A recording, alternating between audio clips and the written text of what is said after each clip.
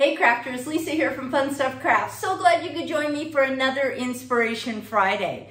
So this week I am really excited to share with you the tool that I like to use to design a lot of my sublimation projects. But hey, before we get there, I want to thank you guys so much for stopping by my channel. And if this is your first time, make sure you click on that subscribe button and click on the bell, and YouTube should alert you each time I upload a new video. We try to do it every Friday. That's why we call it Inspiration Friday. So this week we are going to be starting out our tutorial in Canva. So often when I'm doing sublimation for you guys, I just show you a ready-made design and I show you how to add it to a substrate. But this week I thought it would be fun to take you on a journey. So give me a second. I'm going to get my camera angle changed and I'm going to join you in Canva.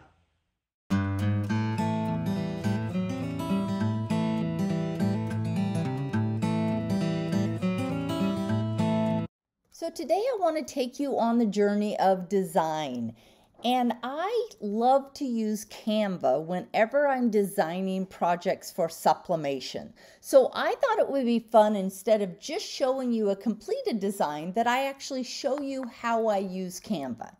Now Canva has a paid version and they have a free version. I do have the paid version, and you can tell there I've got my initials up here. But today I am going to be using free elements because I want to show you how you can get started using using Canva totally free. So let's start out by right up here in the right hand corner is create a design. And so I'm going to go ahead and select custom size, but I want you to see some of their suggestions they have. And I do use some of these other features. I use this lots of times when I'm doing Pinterest posts, or if I'm making something larger, or if I'm doing an Instagram post. But today we're going to be doing a custom size. One of the projects I'm going to be working on today is with a glass tumbler. So I'm going to go ahead and change my measurement to inches. And I know that the diameter of my glass is 9 inches, and I know the height is 6. Now, I'm working with 8.5 by 11 sheet of paper, but I always like to start with whatever size design I want. So I know that my blank sheet here right now is 9 by 6. And as I create my design, I know I've got just what's going to fit on my glass, and it's going to make it easier when it comes time to print it later. So what I like to do first is there are lots of different selections over here on the left hand side, but one of my first go-tos is always elements. And so with the elements feature, you can type in what you are looking for. Now I will tell you that if you see this little crown and you hover over it and it goes to Pro, that means it's part of the paid version. So we are not going to be using the paid version at all today, but we are going to be using free elements. So I am doing a glass that I'm going to use to make sure Lisa gets her water in. So I thought it would be fun to just use some of these different elements that have to do with water. What I want to do is I'm going to go up and filter it, just so we don't get confused by what's free and what's paid. And I'm only going to select on the free items. So that way I know everything that I'm looking at I can use in my design, and I do not need to have the paid version. So let's start out with, I'm just going to throw some things on there that I think might be cute to add for our design. And let's see what else we can find out there. Oh, I like these little drops. And as I grab those drops, you can see it's got some recommendations, and you can always look at those and see if you see some other things that you like. But I think I'm just going to go with those 3 elements, and we're going to do some duplication, and we are going to do some color changes. So I'm just grabbing the images with my mouse and I'm moving them around. And I like this design as my base, but you know, I'm doing it on a frosted mug, so I want vibrant colors. So I'm going to go ahead and grab my color panel up here, and I'm going to change this to a darker blue. And just like other programs, you are going to grab the corner and you are going to increase the size. And I'm going to make mine just short of the edge of my paper, and I'm going to bring that down towards the bottom. So I like that kind of my base. Then what I want to do is I think I want to change this color a little bit too. Whoops. And I was already on the color panel, Lisa. So let's play with what other colors that might look good as. I like that lighter blue, I think. Now, this is the fun part. I want to duplicate that. So see here, I can go to duplicate and I can put it right over there, and I can have 2 of those. And then this little drop I thought would be cute to make just a little bit smaller. And I'm going to put it like it's dropping right there. And let's make that one be, oops, I'm grabbing the teal there. I'm going to turn that to the dark blue. And I'm going to take that white and I'm going to put it as blue. So just a little bit of coordinating color there. And then if I want to duplicate that, I can duplicate it. If I want to put those right over the top, I can. Or up here on this position bar, I could send that to the back.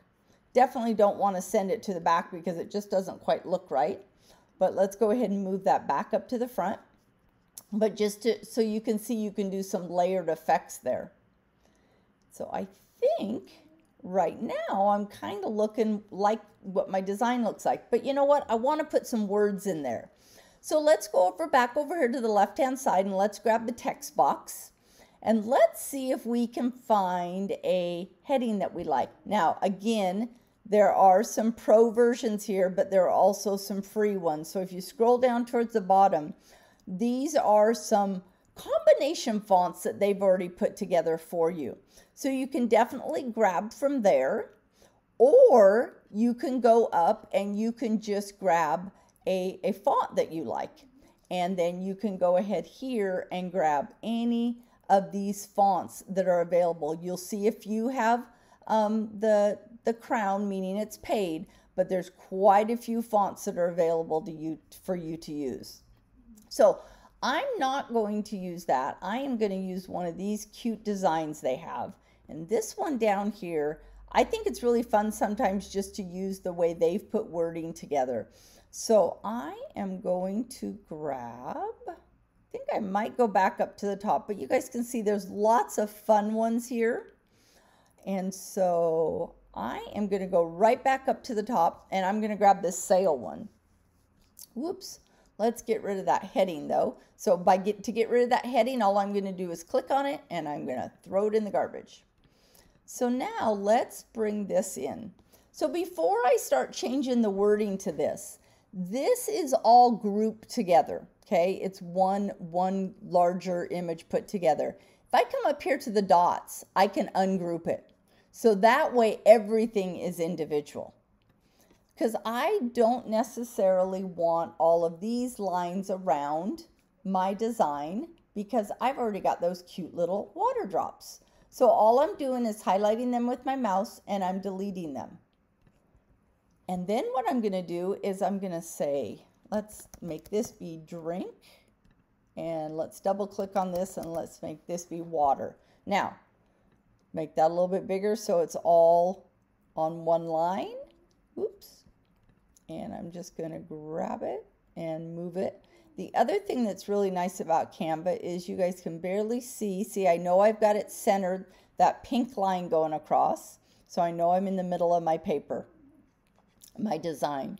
And I can make this guy be a little bit bigger. I can either grab him from here and make him bigger, or I can go up here to my font size and make him bigger. So let's just make him a little bit bigger. This is to help remind Lisa that she needs to drink her water. And then let's change this one to every sip counts and an exclamation point. And let's make that one a little bit bigger too. And again, it's needs to be stretched out. So I'm going to stretch that out. And there we have it. Now, I could play with this if I wanted to. If I wanted to change my color, I could come up here and I could do something really crazy, like I could do red, so like it's gonna stand out and Lisa's gonna see it. Or I could go to a hot pink. I mean, you guys can do whatever you want with your colors there. I'm gonna go ahead and just stay with the black. And I think my design looks pretty good right now.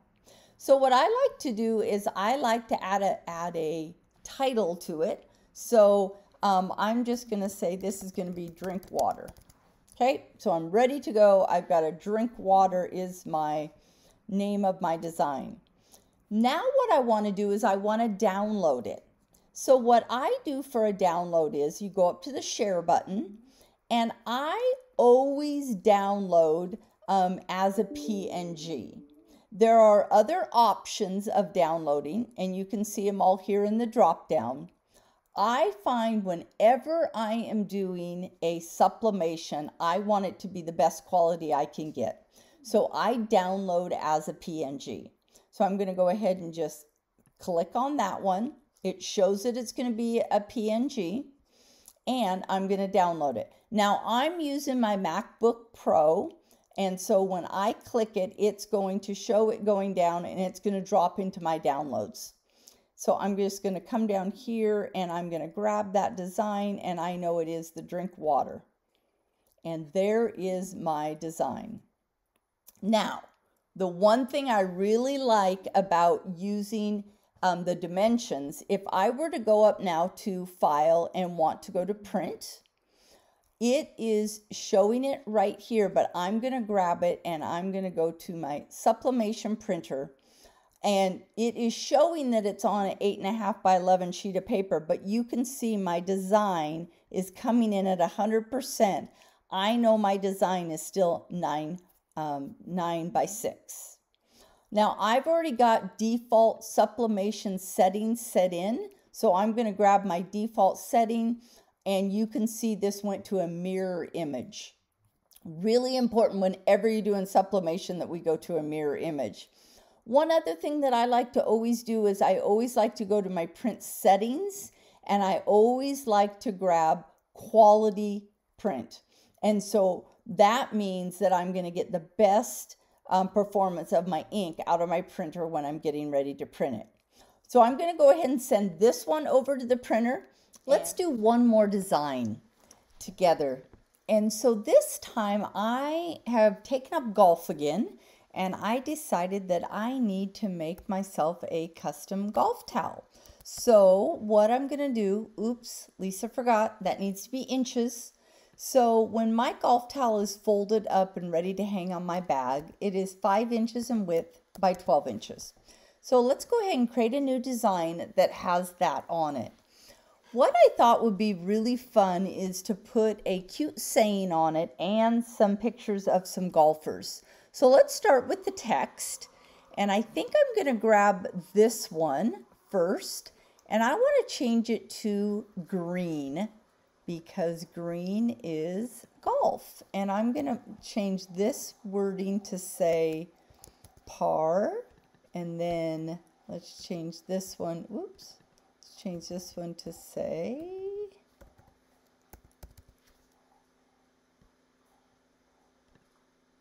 and then we'll go to time. So it's party time. Perfect for golfing, right? So let's go ahead and go back up to our elements. And I was looking earlier and I found this great golf tee. And so let's go ahead and put that on my golf towel. Now let's think about this for a second. I've got to put a grommet in the top of my towel. So I want to move my tee down just a little bit so I'll have room to put the grommet up there. And then since this is going to be my golf towel, I think I should put a woman golfer on there. So actually, you know what? I think I might put a couple. So let's go ahead, just like we did before, and let's duplicate. And let's duplicate it again. So we'll put 3 on there. Let's center that one up a little bit. Perfect. Now, let's give them a little bit of color. Let's give it a little bit of pizzazz. So let's go with some purple. And let's go with another color of another shade there, and then let's do some blue. So how's that look? We have now got a party time design that we just put together, and look how quick that was to do. So I'm going to go ahead and name this party time golf towel, and I'm going to go ahead and download it just like we did before, and I'll have these two images ready to go, and I'll show you how we put them all together.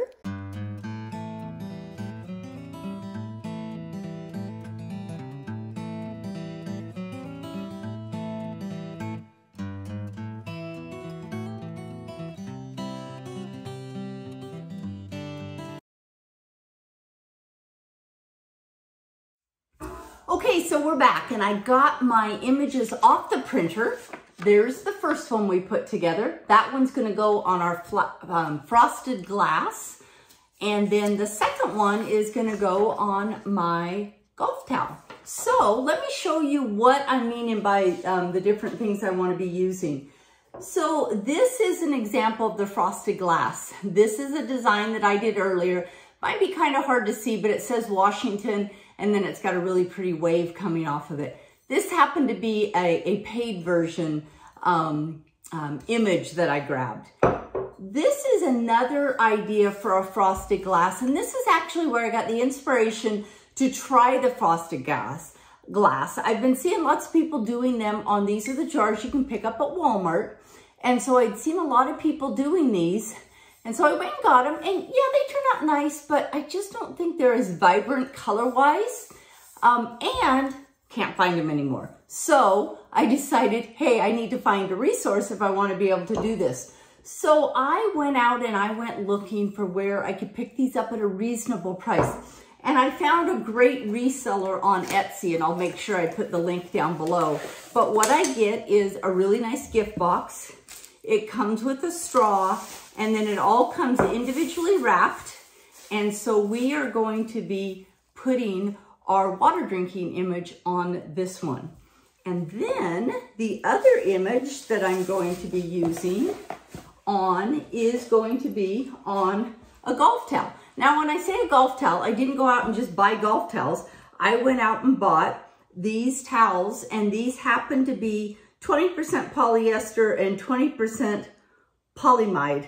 Probably saying that wrong.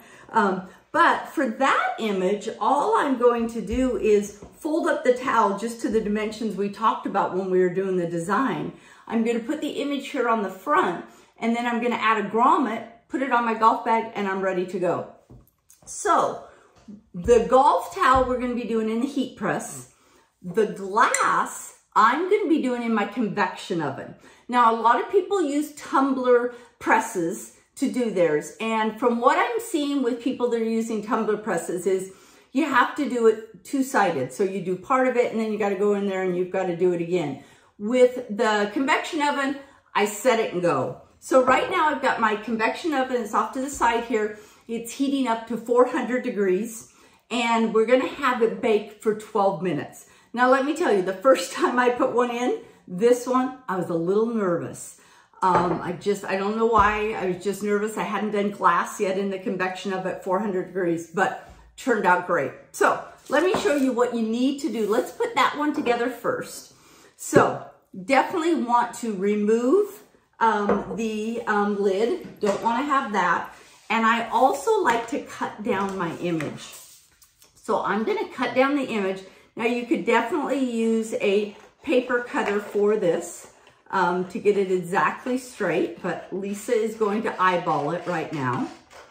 And what I like to do is I am trying to get it so that I can easily wrap this. Now this glass has got a little bit of a contour to it right here and right here. And I want to put the image smack dab in the middle of that. And that's when I did my dimensions on what size I needed. I made sure that I took that into account. So I'm going to go ahead and cut that right down to above where my little raindrops are. And that's also why I left a little bit of edge out here when I was doing the design because I wanted to be able to wrap these really nice. So what I do is I've got my heat resistant tape ready to go. I've also got a vacuum seal bag that I'm gonna put it in, or a heat shrinks, vacuum seal, heat shrink bag that I'm gonna put it in. And I have got my heat gun all ready to go. So let's wrap it first. So what I do when I wrap it is I like to pull it as tight as possible, okay? So I'm putting it up as tight as I can get it, and I'm gonna eyeball it so these guys will match, because what I want is I'm gonna trim one of these right to the edge. And then we're gonna try to match these up as close as we can. And just carefully do it. You don't want any air left in here. And what I like to do is just mark it with a little fold. And then I'm gonna trim my paper. Again, you guys could use a pen. You guys can use whatever works best for you. But I wanna mark it.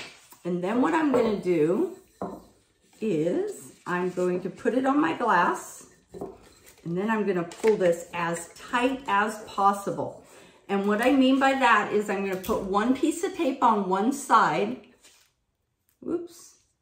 And I normally like my thicker tape, but I literally finished off a roll of my thicker tape with that last one that I did.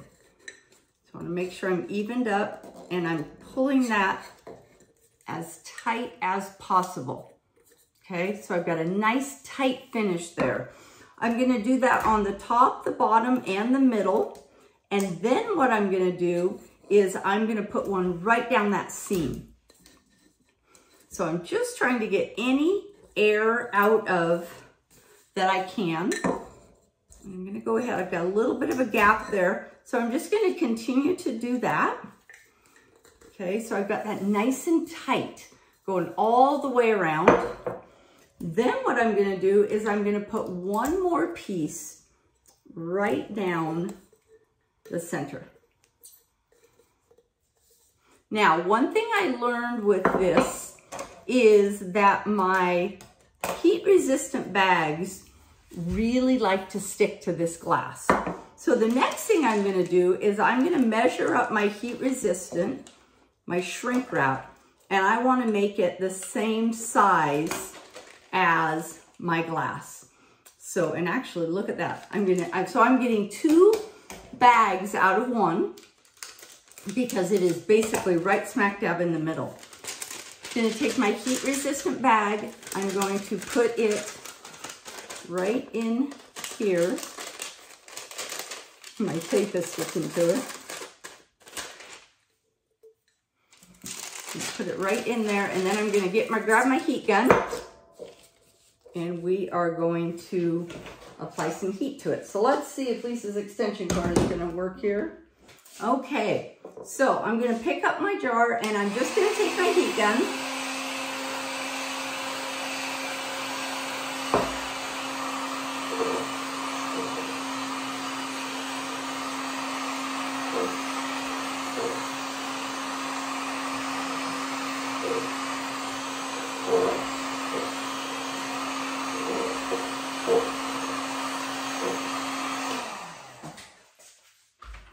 So the whole idea on the heat gun is to get that sucked in and be nice and tight, airtight, right?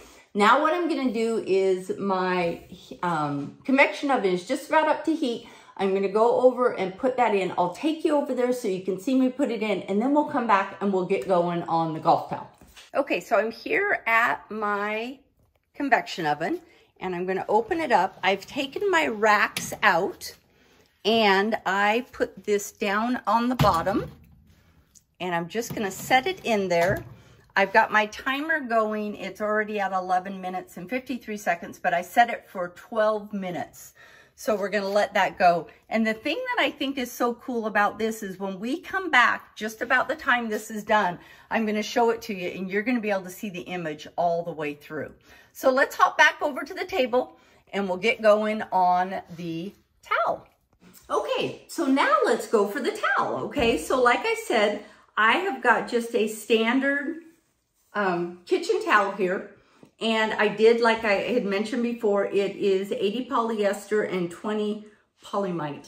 Like I said, I'm probably saying that wrong. And I am just going to fold it into thirds, okay? Fold it into thirds, and then I'm folding it in half, okay? So then all I'm gonna do, now that I know exactly how I want my image, I'm gonna take my towel, and in this case, what I'm gonna do is I'm gonna take a ruler and I am going to tear some of this off, just so it's not such a straight edge. And so I'm just gonna tear that right up. And I'm gonna do that all the way around.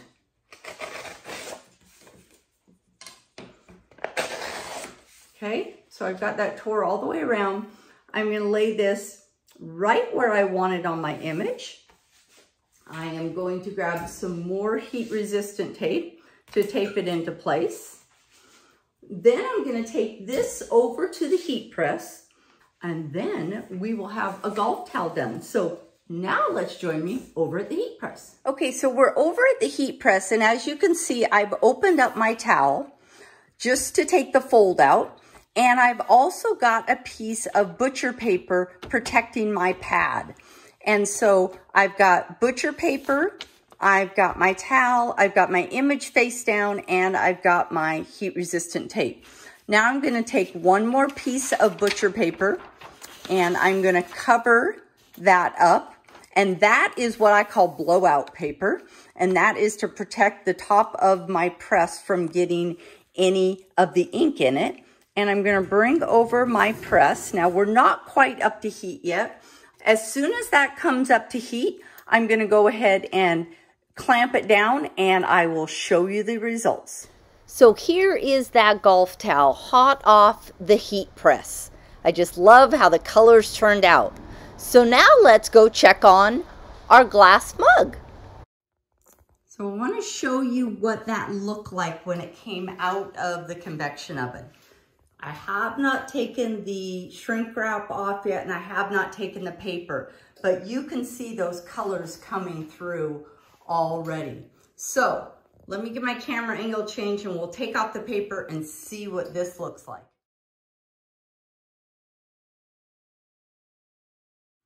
Okay, now keep in mind, this has been in the convection oven for 12 minutes at 400 degrees. So this is hot.